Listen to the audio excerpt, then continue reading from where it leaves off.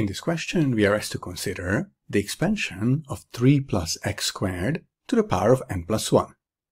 We are told that the coefficient of the x to the power of 4 term is 20,412, and we are asked to find the value of n.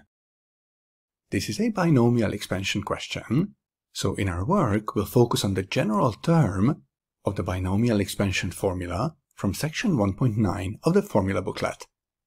The first key thing that we have to figure out is the value of r that will give us the x to the power of 4 term in the expansion.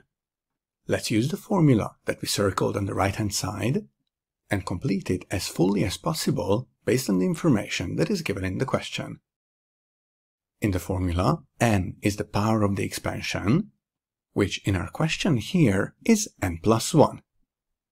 Then we have c, and in the lower index r, which we don't know for now. A, the first term in the expansion, is 3, and this is raised to the power of n minus 3, so in our question, to the power of n plus 1 minus r. Term b here is x squared, and this is raised to the power of r. Since neither n plus 1 cr nor 3 to the power of n plus 1 minus r includes the variable x, the power of x in the terms of the expansion only depends on x squared to the power of r. The term that we are working with here includes x to the power of 4, so we can write that in this term x to the power of 2 to the power of r, which we can write as x to the power of 2r, is equal to x to the power of 4. We have the same base on both sides of this equation, so we can write that 2r is equal to 4, hence r is equal to 2. The next key point to recognize here is that the coefficient of any term in this expansion can be calculated by using this part of our expression. We figured out that for the term where x is to the power of 4, r is equal to 2, so we can write that n plus 1 c2 multiplied by 3 to the power of n plus 1 minus 2 is equal to the coefficient of this term, so 20,412. This might seem like a complicated equation to solve by hand, which it actually is, so from this point on, we'll just use our calculator. Since we are solving an equation, your first thought might be to either use the equation solver or graphing. The reason why these two methods won't work here is that n can only be a whole number, and the solver and graphing can only be used for equations where the domain includes real numbers. So to find the value of n here, I will use the table function. To enter the left-hand side of the equation, I will press y.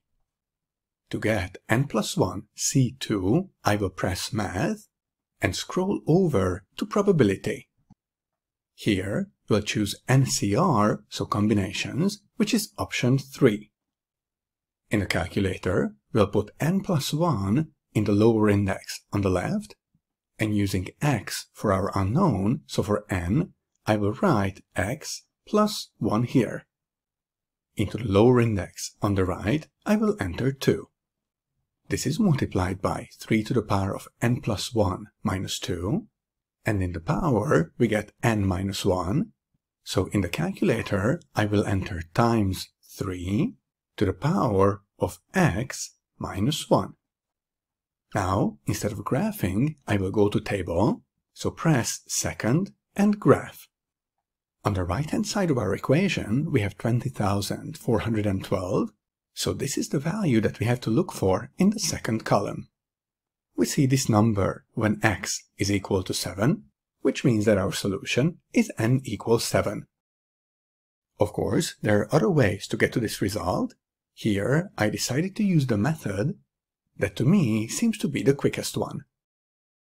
An exam-taking tip that you can use on similar questions is that, as we discussed, when solving equations where the answer can only be a whole number, using the numerical solver or graphing does not work. Instead, use the table function on your calculator to get the correct answer.